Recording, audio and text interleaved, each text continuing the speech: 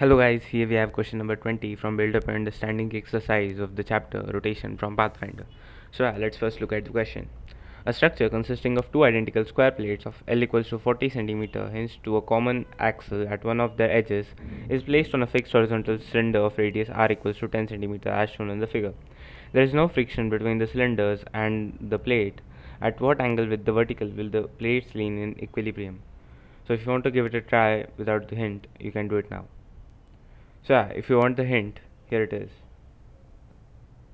Try finding the direction of force at the hinge. So again, if you want to try it with this hint, you can do it now. Now let's look at the solution. So first of all, we are certainly clear of the direction of the forces marked above, like mg in the downward direction and normal force perpendicular to the surface of axle.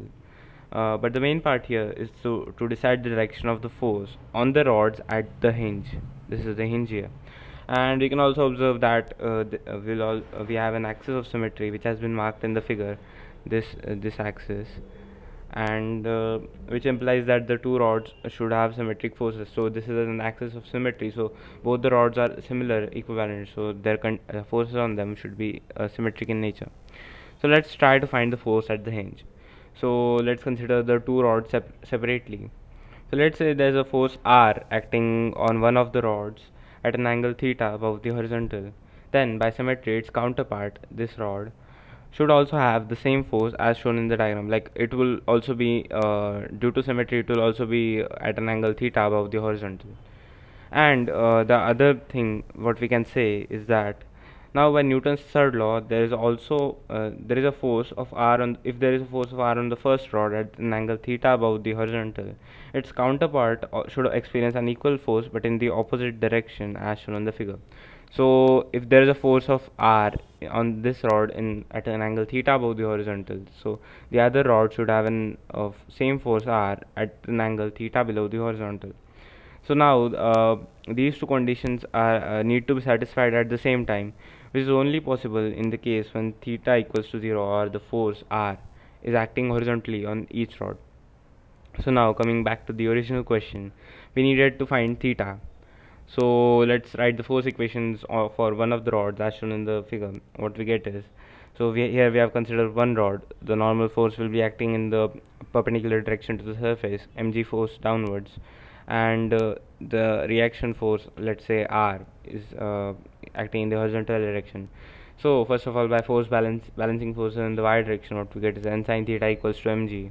Here the component of the n vertical direction will be n sine theta. Then by in x direction, what we get is n cos theta equals to reaction force R. And by torque balance about the hinge, what we get about the point at the hinge, what we get is mgl by 2 sin theta equals to nr cot theta, as this mg force is acting at a distance of l by 2 from the hinge, and this normal force is acting at this distance, which from this triangle we can see that it is r by cot theta, r cot theta. So solving these finally, what we can get is substituting n equals to mg by sin theta in the third equation, and simplifying, what we get is cos theta by sin cube theta equals to L over 2r. So now solving this more, what we get is cot of theta equals to 2 sin square theta, and here I have substituted L equals to 40 centimeter and R equals to 10 centimeter. So cot theta equals to 2 sin square theta, and sin square theta can be written as 1 by cosec square theta, and cosec square theta minus cot square theta is equals to 1, which is a very common identity. So from here what we get is cosec square theta equal to 1 plus cot square theta, and forming the cubic in cot theta, we get is cot cube theta plus cot theta equals to 2, and if we get its factors, what we get is cot theta minus 1 into cot square theta plus 2 equals to 0, and we can observe that the discriminant of this quadratic is less than 0. So from here what you get is the only root is cot theta equals to 1. So from here what we get is theta equals to 45 degree. So the rod should settle at an angle theta equals to 45 degree with the verticals. So that's the final answer. Thank you.